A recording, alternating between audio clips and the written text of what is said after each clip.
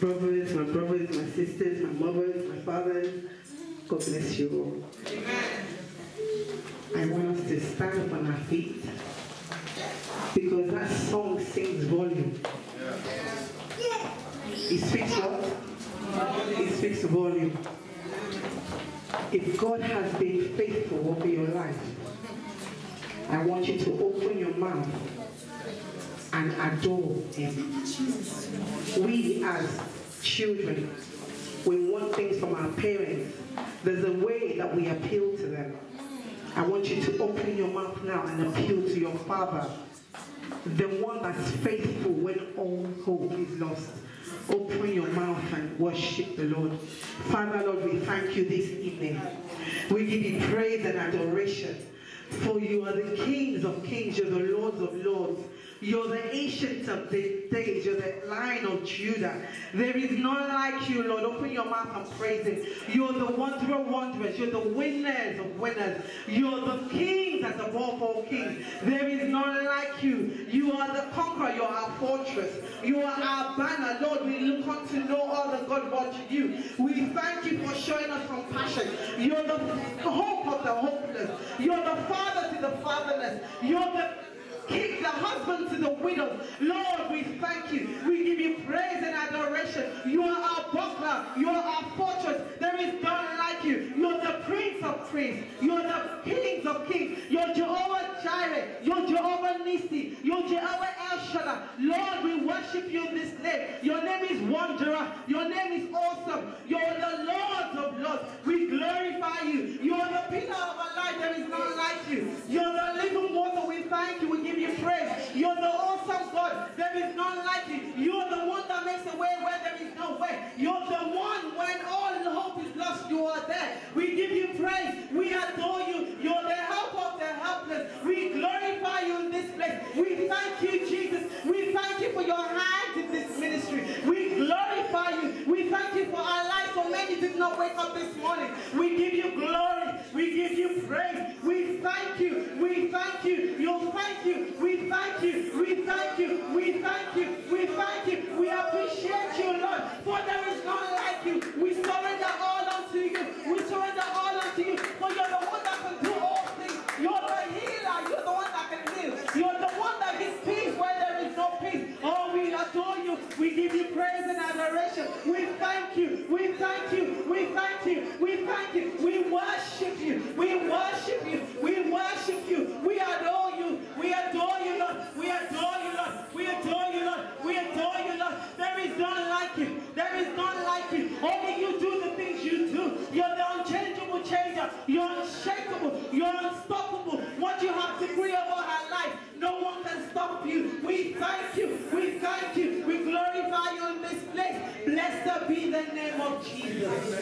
Blessed be the name of Jesus. Blessed be the name of Jesus. Thank you, Lord, for your faithfulness. Even when we are not faithful, you are faithful to us. Lord, we thank you. We glorify you. We glorify you. For there is none like you. Who are we? We're nothing without you. Oh, we thank you. We thank you. We thank you. Blessed be the name of Jesus. Blessed be the name of Jesus. Thank you, Jesus. Thank you, Lord. May we all be seated in the presence of the Lord.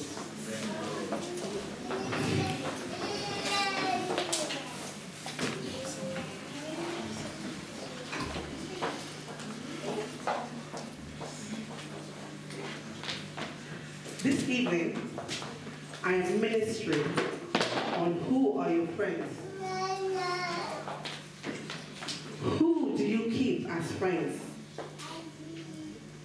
Whether you're married, whether you're about to get married, whether you're divorced, whether you're widowed, whether you're children, who do you keep as your friends? Are your friends profitable or not profitable? I'm going to give you examples of profitable friends and non-profitable friends in the Bible. Can somebody please read Psalm 55, verse 12?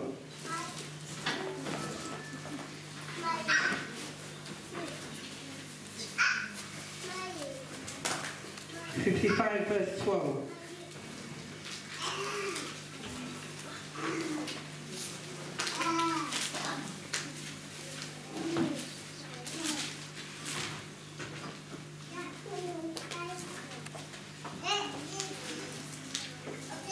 If you're there, please read.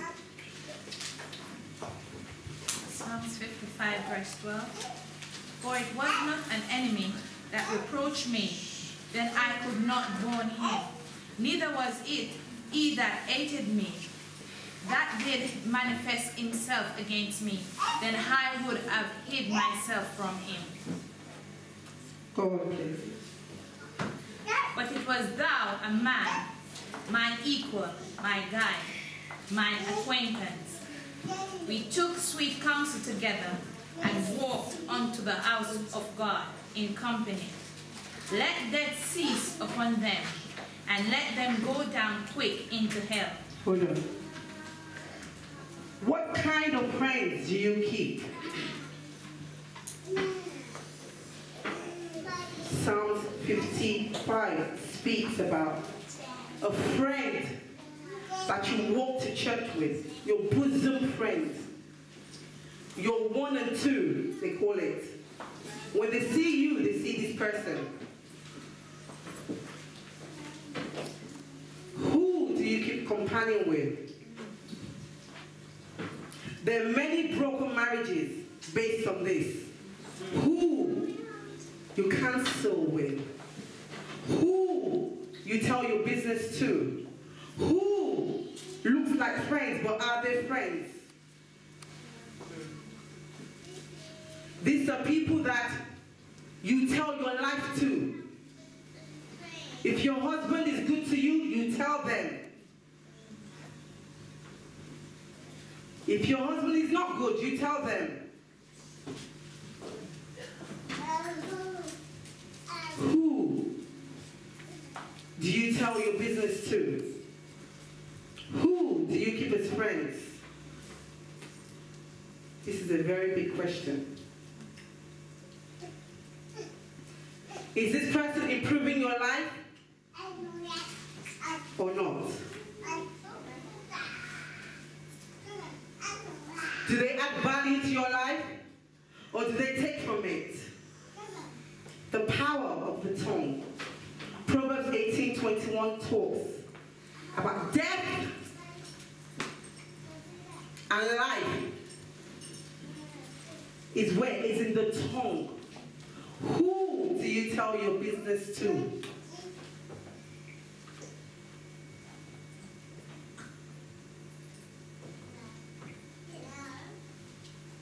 Who do you go for advice?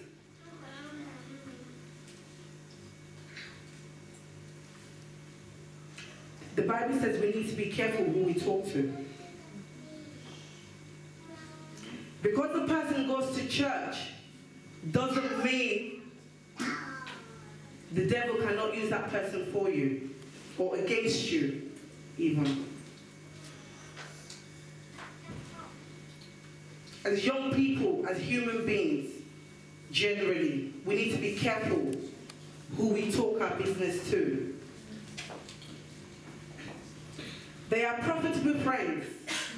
I'll give you an example of profitable friends in the Bible. David and Jonathan was one. Psalms 2 Samuel 1:26. Jonathan risked his life for David. He was a son of Saul. He was meant to be king, but he trusted God and protected David, knowing the heart of his father towards David. There are not many friends like that. He gave his life for a brother that is thicker, a friend that is thicker than a brother. There's not that many friends like that in this world. He gave us his throne so David can be king.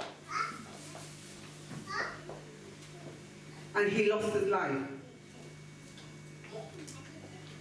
How many friends do you have that can appreciate you like that? How many friends will speak the truth to you? How many friends will not envy you? How many friends will not backbite you? You open your soul to them. You wake up in the morning, it's this friend you call. The last thing at night is this friend you call. Is he a friend or is he an enemy? You have to be careful who you keep as your companion. The only true friend we have is Jesus Christ. John 15, 13 to 15. Jesus is an example of what friendship is about. He gave his life for I and you, so we can receive salvation. A true friend, indeed. Closer than your brother. When you are stressed, who do you call?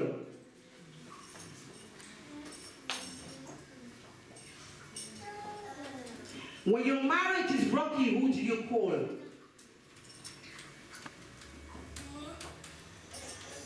When your children are not walking the way they should, who do you call?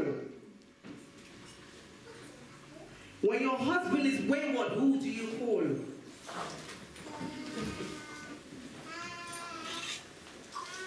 Who do you call? What kind of friends do you keep? Are they profitable or non-profitable? We have Ruth and Naomi. That was another very good example of friendship. Even though Ruth was a daughter-in-law to Naomi, but she left everything she knew, even though there was no reason for her to follow Naomi anymore, because her husband had died. She left all the gods that she knew behind and followed Naomi, not knowing that was the destiny, her purpose and her destiny. Friends can make you or break you. I'll get to that later. She followed Naomi, left all her gods, left her family and everything that she knew. And she followed Naomi in faith. She looked up to Naomi's God, who was the true God. She leaned on that God, believing that the God that Naomi was worshipping would save them. And she followed. She put her life at risk and followed Naomi to a foreign land and a foreign God.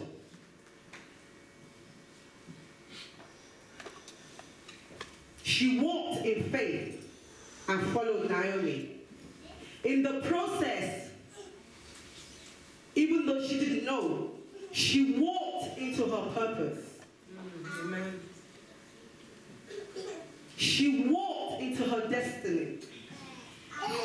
Because she became the great-grandmother of Jesus Christ. Through her lineage, she married Boaz and served the God of Naomi. In the process, through her, the house of Jesse and Jesus Christ was born. Her purpose was established. Likewise, when you walk with the wrong people, your purpose will not be aborted in the name of Jesus. Your destiny will not be taken, stolen from you in the name of Jesus. When you walk with the wrong people, the wrong friends, when they add no value to your life but take, when you sit among wicked people, when they are coming to you with different kind of gossip, ouch. Relationships. It can make you or break you. Naomi, Ruth followed Naomi and met with her purpose and met with her destiny.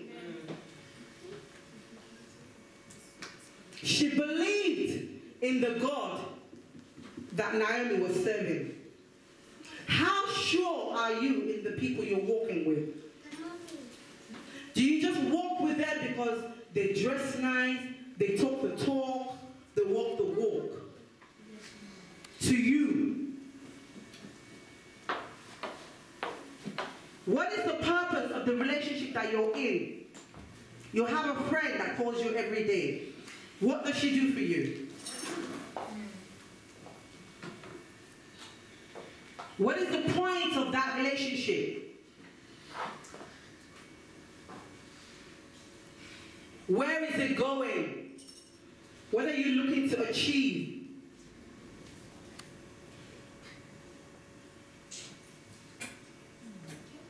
Friendship, friends, purpose, destiny. Many destinies are stolen because of the wrong crowd. Come on now. Many are dead, if you look on the streets, because of the wrong crowd. Who do you walk with? Who do you talk to? Do they add value to your life?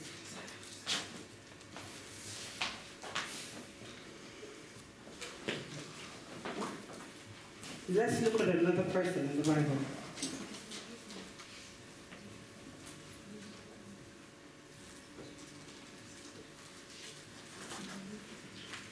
The Bible says, if you're walking with a person, Amos 3, verse 3, you must have something in common. Otherwise, you would not be friends with that person. Proverbs 27, verse 17 says, iron sharpeneth iron. How does your friend sharpen you? Do they encourage you to sin? Don't worry, just do it, no one's seeing you. No one sees you. We're all sinners. Just this once, God will forgive you. Is that the kind of sharpened iron that you're walking with? Do they sharpen you into fornication?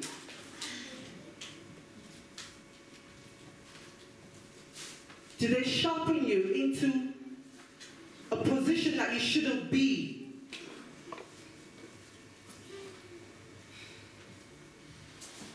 If no one's seeing you, God sees. Do they encourage you not to have a conscience? It's okay. Nobody will see it. Nobody knows.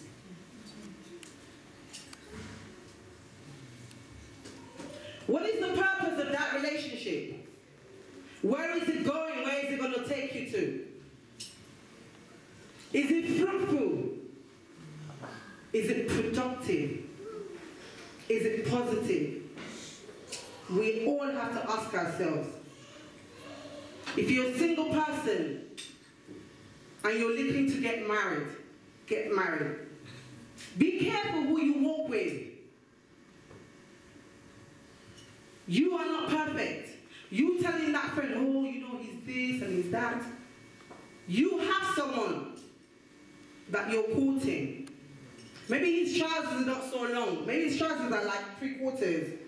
Maybe he doesn't look the part. You know, maybe he wears his tie wrong way around. Maybe his hair is very, you know, not cool. You talk about your courtship to your friend that doesn't have someone. Come on. You talk about your courtship to your friend that has someone but that isn't happy with that person. And here you are complaining. What do you know that's going through her mind? She can go behind you and take that man. True. Purpose. Destiny. If you're married, my husband doesn't cook. Teach him. My husband doesn't help me with the children's nappy. Teach him. You have a husband. She might not have. You don't even know. Because you're so caught up in your business, releasing your information to her,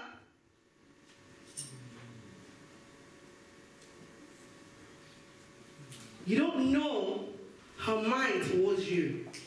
Because she's available to hear you does not mean she's for you. Does not mean she's for you. Does that friend uplift you?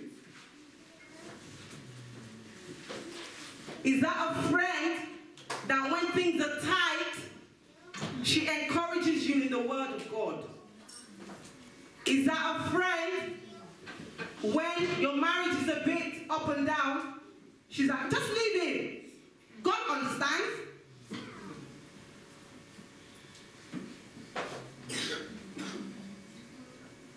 Why? Because she's single. She wants you to go clubbing together, whatever the case. What is the purpose of that relationship with her?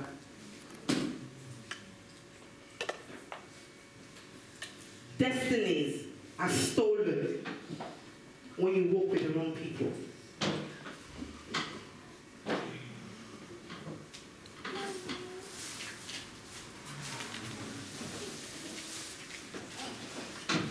Please, let's read 2 Kings 13:19.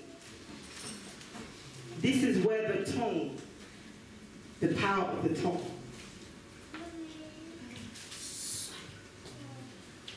If you're there, please read. 2 Kings 20:17-19.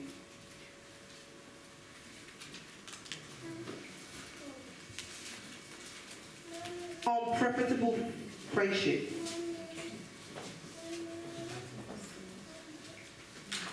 2 Kings 20:17-19. 13-19, sorry. 13-19. And Hezekiah was attentive to them and showed them all the house of his treasures. Hezekiah was attentive to them and showed them. Please, sorry, go on. And showed them all the house of his treasures. All his treasures. The silver and gold. Everything he owned. Everything. Like when we open our mouth and we tell our friends our treasures. Treasures are the things that are dear to your heart. Treasures. Go ahead, please. The spices and precious ointment and all his armory. All that was found among his treasures. There was nothing in his house or in all his dominion that Hezekiah did not show them. There was nothing in his house. There was nothing in your relationship that you don't tell that friend. Absolutely nothing. You wake up in the morning, you're feeling sick, you're calling her. You know what, I'm feeling really sick today. Is she a doctor? Is she paracetamol? Then Isaiah the prophet went to the king Hezekiah and said to him, "What did these men say, and from where did they come to you?" So Hezekiah said, "They came from a far country, from Babylon." And he said, "What have they seen in your house?" So Hezekiah answered, "They have seen all that is in my house." He said, they have seen all. When you open your mouth and you tell this friend about you, they can visualize. And we women, we like to dramatize things. They will visualize, add salt, pepper, everything onto it to spice it up. "There is nothing among my treasures that I have not shown them." There was nothing he had not shown them. Then Isaiah said to Hezekiah, "Hear the word of the Lord. This is the word of the Lord. Behold, the days are coming when all that is in your house and what your fathers have accumulated until this day shall be carried into Babylon. Nothing shall be left." Thank said you. the Lord. Nothing shall be left, said the Lord. If you're not careful, that's what happens. Hezekiah the king had everything, but he exposed his treasures. He has exposed his household. And therefore, the destiny was taken from his household. Do not allow yourself to become slaves to friends. Was that friendship profitable? It wasn't. The friendship was not profitable. Unprofitable friends will steal your dreams. You will lose yourself in them. You will lose your destiny and your purpose. And guess what? They'll be the first one to help you advertise it. CNN, Facebook, Twitter, it's on there, believe me. Unprofitable friends. That was an example of an unprofitable relationship. He lost everything. Everything. And this is real. This happens in a lot of marriages, a lot of relationships. It happens. Why? Because we refuse to close our mouth. We refuse for the Holy Spirit to take control. If you have a problem, go to God. Be careful who you talk to. Be careful who gives you advice. Be careful who you expose yourself to. You are complaining that you have 2 legs, you can't walk. The person you're talking to only has 1.5 legs. How can they help you? They can't. They can't. There's a saying, you know, if there's fire here, everyone's going to run out. Before I can help you, I need to be okay. So if you've got 2 legs and you're complaining to a person that has 1.5 legs, they can't help you. It's like blinking. You can't help it. You have to blink.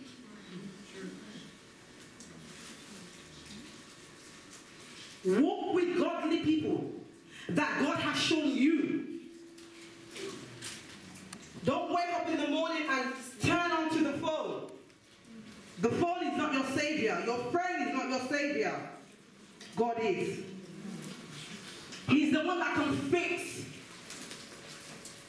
when you have lost hope. He's an unchangeable changer. He's the one that turns the game around and no one can question him. Why? Because he's God. He's able to do everything. If you're not sure, get into the words. If you spend more time with the Bible rather than being on the phone, to benefit you.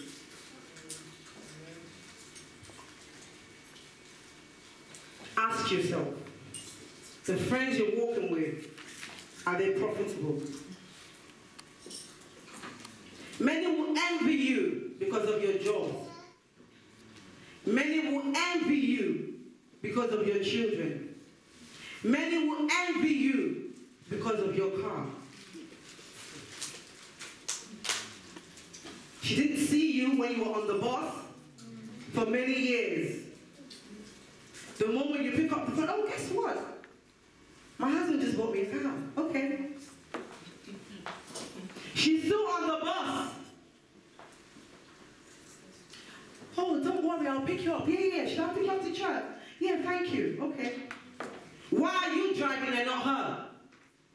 Why shouldn't she pick you up?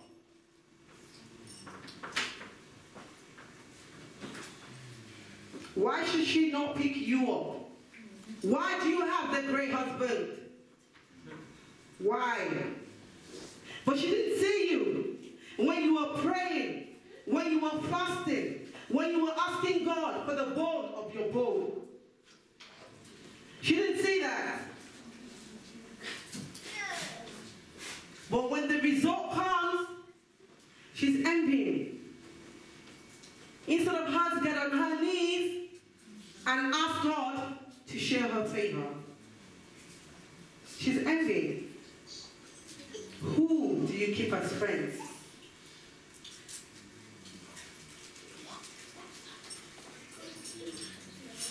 Who do you keep as friends?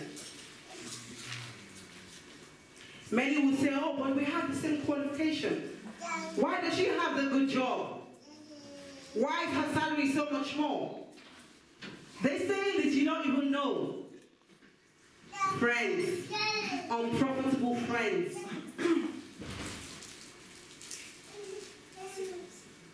The scenario with Abel and Cain. They were brothers. That's what envy does. Don't open your mouth to be destroyed. Don't use yourself. Don't allow your mouth to destroy your marriage. Don't allow your mouth to destroy your progress. Don't allow your mouth to destroy your purpose. I'm not saying don't have friends. I'm just saying use the spirit of discernment.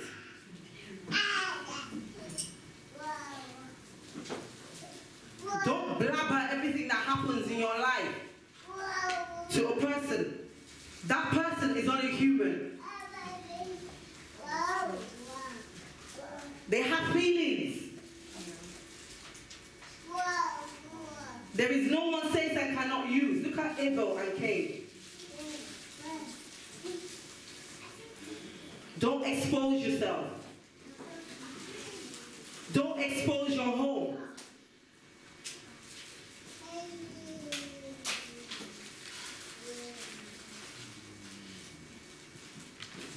Look up to God. Micah 7, verse 5. Can somebody please read?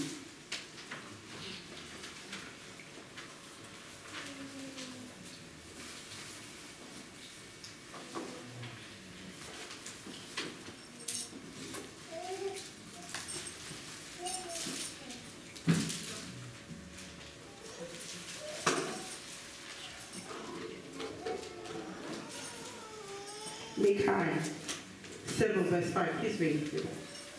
Do not trust in a friend. Do not put your confidence in a companion. Do not trust. I didn't say it. The Bible says it. Do not trust in a friend.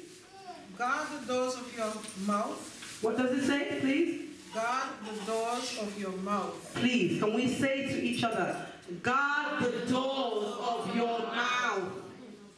I didn't say it. The Bible said it. Guard the doors of your mouth. There is a reason why it was written there. It's for a purpose. For ourselves. Please, go ahead. From her who lies in your bosom. From, if you notice, it doesn't say from the enemy. It He said, from her who lies in your bosom. Somebody that you love. Somebody that you're comfortable with. Somebody that you trust. Somebody that you will do just about everything for. The Bible says, be careful of that person. Be careful of that person. It says we should guide our mouth.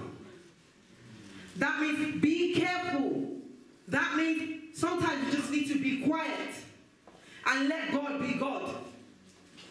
The person you're calling cannot solve your problem. Why call them?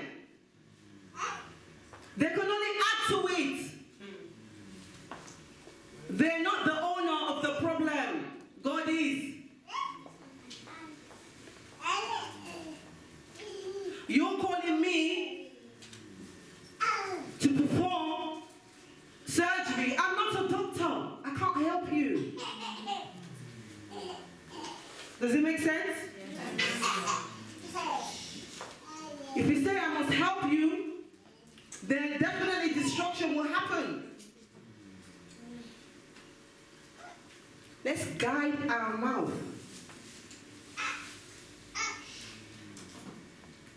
If your husband is misbehaving, get on your knees and pray. Because it's only God that can change him. The Bible says he owns the hearts of kings. The hearts of kings. He owns it. Get on your knees and pray. Don't expose him. If your life is rosy, you have an X7 or is it X8 they have now.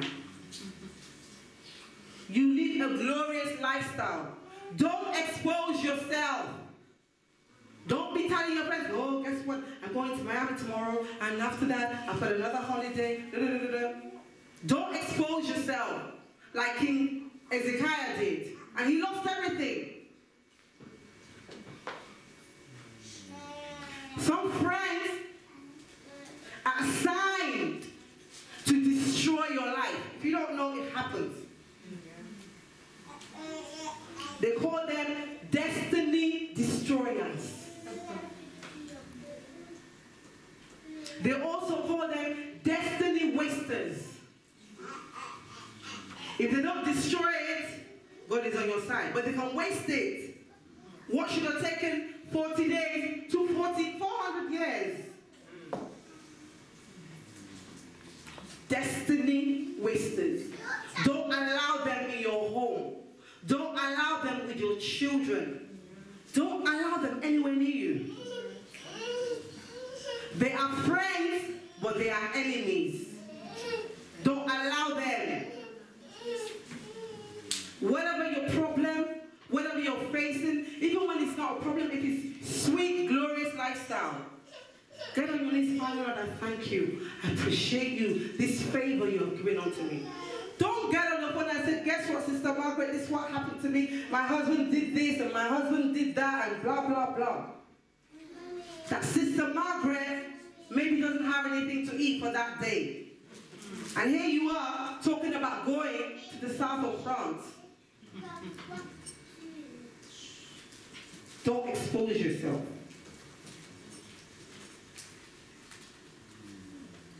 Second Kings 4, verse 4 to 5.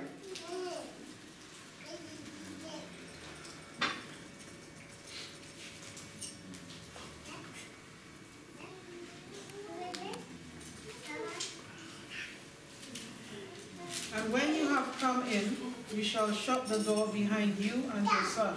And when you have come in, you shall shut the door behind you and your son. This was Elijah with the Shunammite widow. He told her to go in and shut the door. He did not say, go in with your son, pick up the phone and call Sister Christopher, or Crystal, or whatever, or Brother Christopher. Didn't say that. That means there's some things that you keep to yourself. Shut the door so all eyes are not seeing it. So all ears are not hearing it.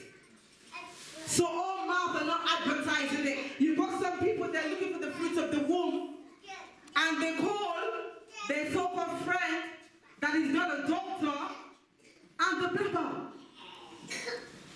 And then you wonder why you're not conceiving. There's a time for everything. There is a time for everything. There's some things you allow the Holy Spirit to take control of. Because the moment you tell that person, she's advertised it on Google. Everybody can just tap in. What does this mean? What does this mean? What? Just like that. Don't advertise your problems. As a single lady, what business you have hanging around with someone, man that's married? What business you have hanging around with them? Oh, he's nice to me, is he? What are his motives? Where is he going with his niceness? As a married woman, what are you hanging around a man that's married that's not your husband? Oh, he understands, does he? What does he understand exactly? What is he planning to do with his understanding? There's a lot of women that fall prey to that. It's real, it's happening. Even in the church, sadly to say. Oh, but he understands. My husband doesn't understand me. Really?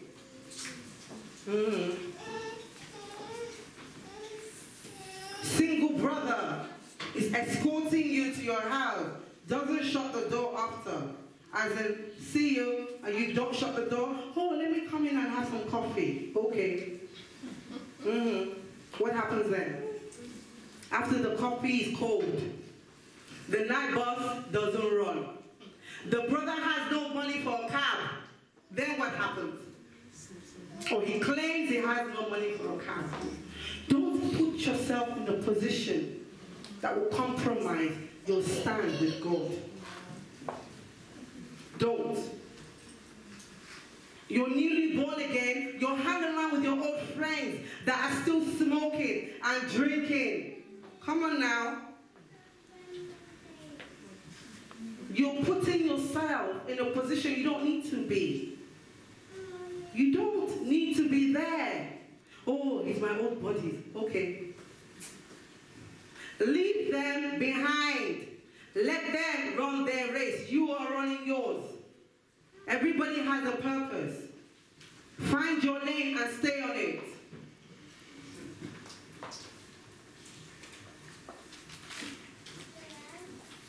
Dreams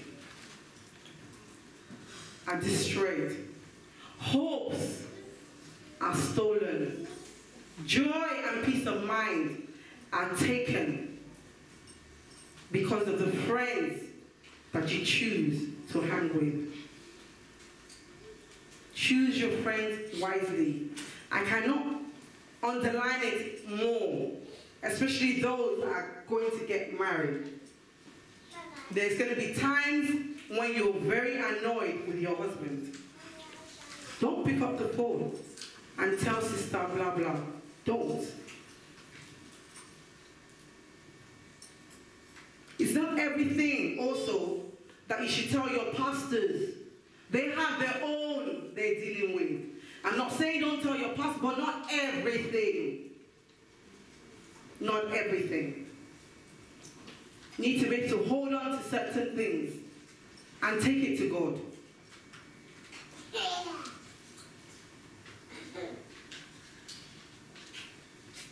Hang around with godly people.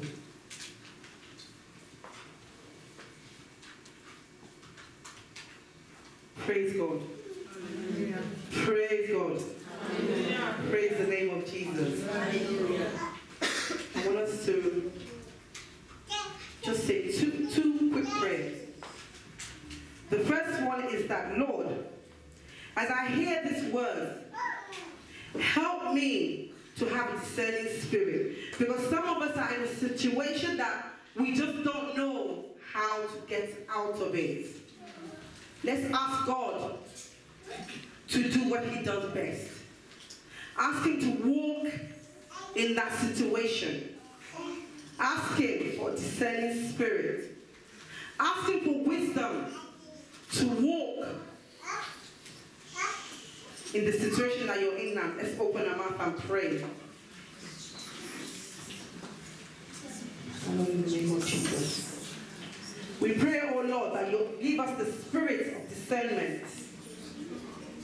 That every situation that we might be facing, every situation that we might be in now, that Lord will take control. That you will take perfect control.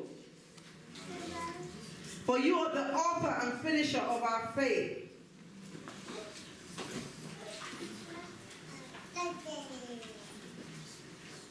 We pray, Lord, that every friend that is assigned to destroy what you have made whole, Lord, remove them from our lives in the name of Jesus. That every friend that is assigned to destroy our purpose in this world, to destroy our destiny, oh Lord, remove them in the name of Jesus.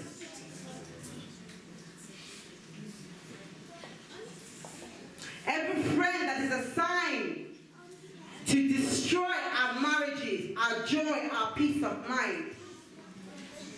Every friend that's assigned to destroy our health. Because when you are depressed, it brings all kinds of health issues.